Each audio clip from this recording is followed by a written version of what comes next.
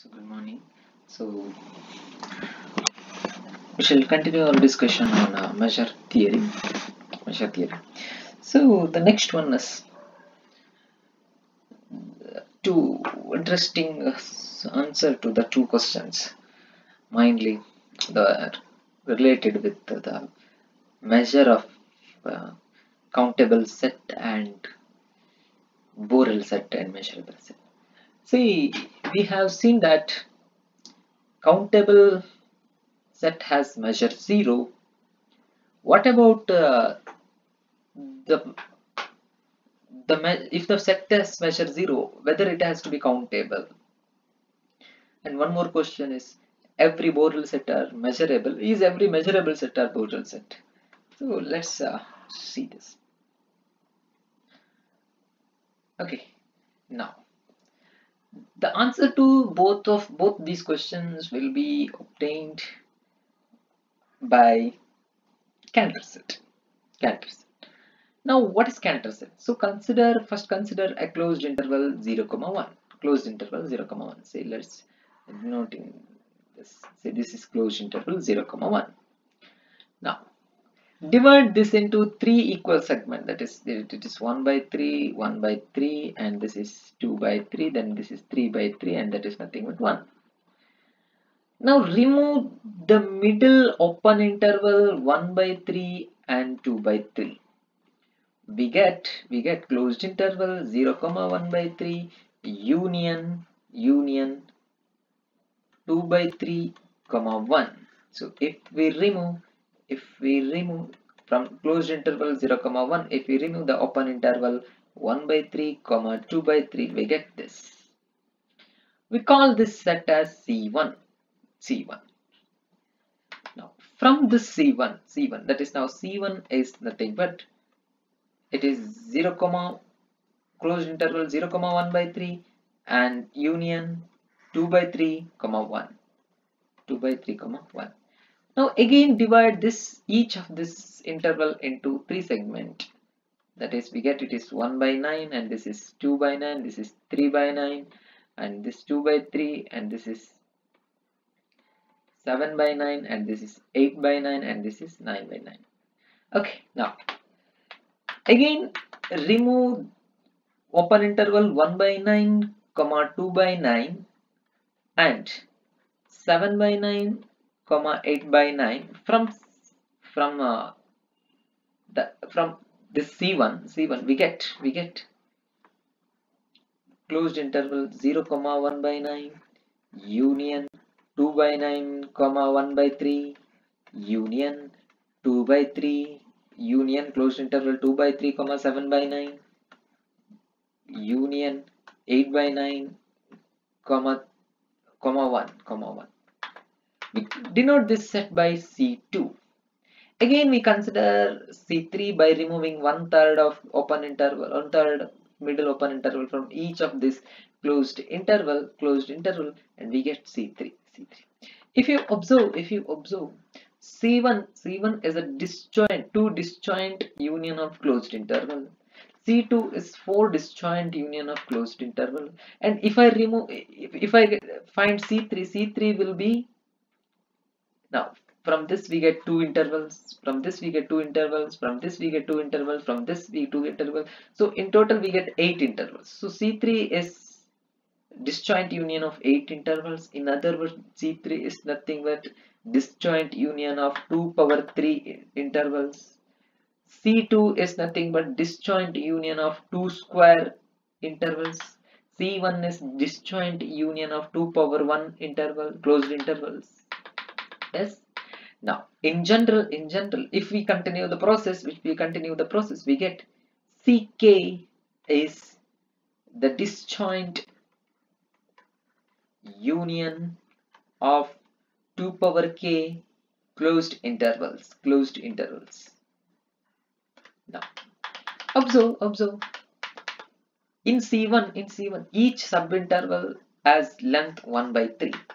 In C2, it reduced to 1 by 9. And if we go with C3, it will be, the first interval will be 0, 1 by 27. Hence, each interval has length 1 by 27. that is nothing but 1 by 3 cube. So in C2 the interval length is 1 by 3 square. In C1 interval length is 1 by 3 power 1. So in general, while we continuing the process, we get Ck as a disjoint union of 2 power k closed interval. Each of length is 1 by 3 power k. 1 by 3 power k. Now we got a collection. Ck of closed interval. Closed sets of closed set. They're not closed intervals because each Ck is a union of closed intervals, and hence each Ck is a closed set. Ck is a closed set. Hence each Ck is a collection of closed subsets of closed interval 0, 1 with the property that each Ck is disjoint union of 2 to the power k closed interval, and each interval is of length is 1 by 3 power k. Now we take we have also observe that this collection is a decreasing sequence. This because Ck plus 1 is contained in Ck. You can clearly observe this from this. See, C2 is constructed from C1 and C2 is contained in C1.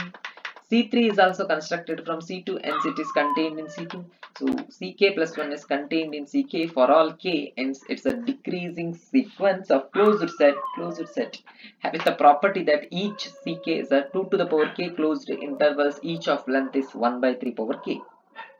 Okay, now we take the intersection of this Ck when k ranges from 1 to infinity, and we call this intersection as the Cantor set, and we denote it by the letter C. It is called as the Cantor set. It's called the Cantor set. So Cantor set is obtained from closed interval 0, 1 by removing one third middle open interval, and from the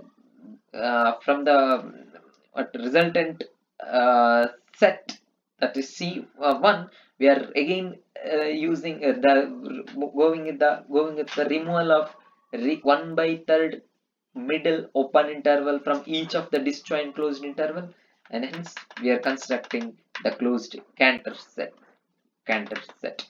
Now observe clearly this C is closed set.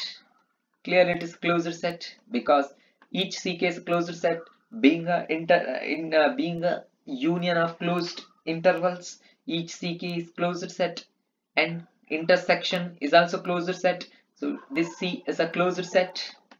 C is a closed set.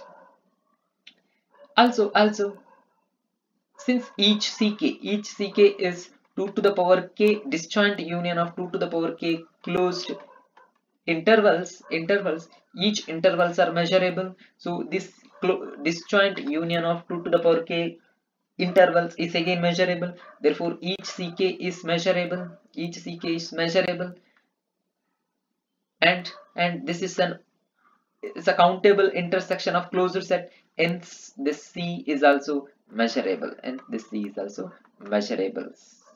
It's a measurable set because measurable set form a sigma, collection of all measurable set form a sigma algebra. Now what is a measure of Ck? Now observe, Ck is the disjoint union of 2 to the power k closed intervals, and what is each of length? Each of length is 1 by 3 power k. So if I find the length of each of these intervals and I add, and what is the each of length? Length is nothing but 1 by 3 power k. If I add all this length, we are getting the measure of Ck. That is, the measure of Ck will be 1 by 3 power k, and it is multiplied with 2 power k because there are 2 power k intervals, and this is nothing but 2 by 3 whole power k. Now since C is an intersection of CK. C is always contained in CK for all K, and therefore by the monotonicity of measure we have M of C is less than or equal to M of CK, and we know that M of CK is nothing but 2 to the power 2 by 3 whole to the power K. Now as K is large, or as K tend to infinity, this tend to 0.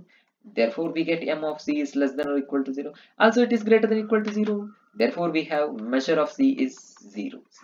So this implies Cantor set as measure 0. Cantor set has measure 0. Measure 0. Now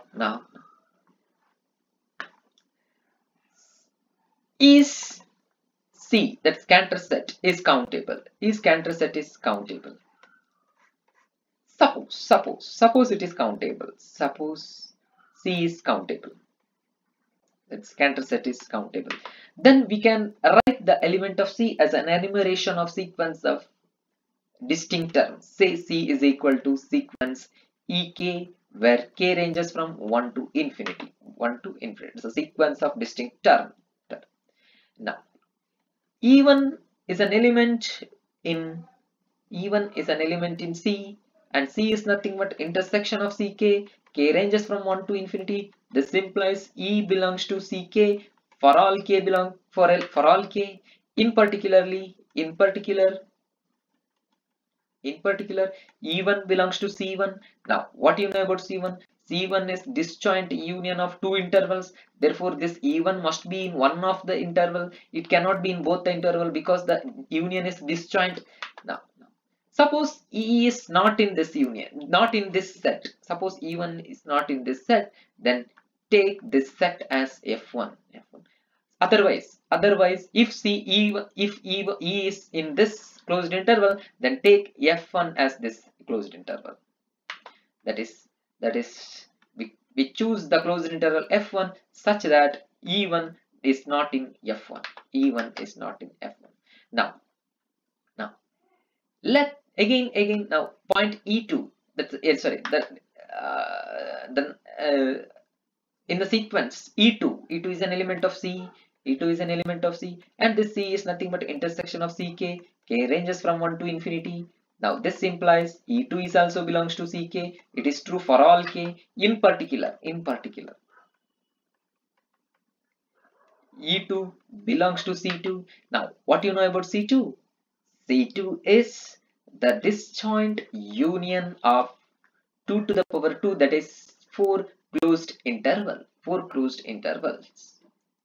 Now, out of these 4 intervals, 2 intervals is always contained in F1, because F1 is a closed interval in C1 and C2 is constructed from C1. Now, observe the construction and observe that at least two closed interval, exactly 2, not at least 2. These two, that there are 2 intervals in C2. It's always contained in F1. Now, out of these two closed intervals, suppose say these two are the closed interval which is contained in F1. Now, in these two closed interval, E2 does not belong to one of the intervals. Suppose the possibility that E2 is not in both the intervals. E2 may be in the remaining one of the interval. Now, there will be at least one interval such that E2 is not in that set. E2 is not in that. Take that set as this. Suppose E2 is not in this interval, take it as this. Suppose E2 is not in this set, take this set as F2. Suppose it is not in this, take it as this set F2. Suppose it is not in this, take it as F2. But E2 must be in one of the interval. Now, that is such that E2 is not belongs to F2. Now take E3. Now with respect to E3, we get the set C3. In a similar way, we get C3. Now in C3, we have there exists 2 interval which is contained in F2, such that from these two intervals, we consider the interval which is not containing E3, Take it as F3. So in the continuing this process, we get a collection Fn. What are these? It's a collection of closed sets. Closed sets with the property En does not belongs to Fn for all n. Moreover, observe F2 is contained in F1. Similarly, F3 is contained in F2. So this is a decreasing sequence. So Fn plus 1 is contained in Fn for all n. So we have a sequence of closed set. Such that En does not belongs to Fn for all n, and Fn is a decreasing sequence, that is Fn plus 1 is contained in Fn for all n. Okay. Now this Fn is a decreasing sequence of closed sets. Hence, by using a nested theorem, we get intersection Fn, n is from 1 to infinity, is non-empty. Now this is non-empty implies we can get an element, say let x belongs to the intersection. Now x belongs to intersection. Moreover, now also observe that each Fn is contained in Cn for all n. Therefore, intersection Fn, n from 1 to infinity, is also contained in intersection Cn, n is from 1 to infinity. And what is this intersection? It is nothing but C. Now we have chosen an element x belongs to Fn, x belongs to intersection Fn, implies x belongs to C. Now x belongs to C implies now C is enumeration Ek, k ranges from 1 to infinity. This implies x must be equal to some en for some n between 1 and infinity. For n a natural number n, for some n belongs to n, since x belongs to C. Now x belongs to En implies x, because x is equal to En, and En is not in Fn. This implies x does not belong to Fn. But we have taken x from intersection. This implies x belongs to Fn for all n. So we get to contradict this statement, that is x belongs to Fn for all n. We get an n belongs to n such that x does not belong to n. This is not true. It is not true. It's a contradiction. Why we got contradiction? Because we assumed that this C is countable. So this is not true. Therefore C is an uncountable set. Now observe. C is an uncountable set, and that's Cantor set. This Cantor set is an uncountable set and having measure 0. So we had a result that if a set is countable, then its measure is 0. But if the set is if the measure of a set is 0, then the set need not be countable. And this is the Cantor set is the example for that. Cantor set is the example for that. Here Cantor set is measurable and its measure 0, but the C is not countable. It is uncountable set. Okay. Now moving further.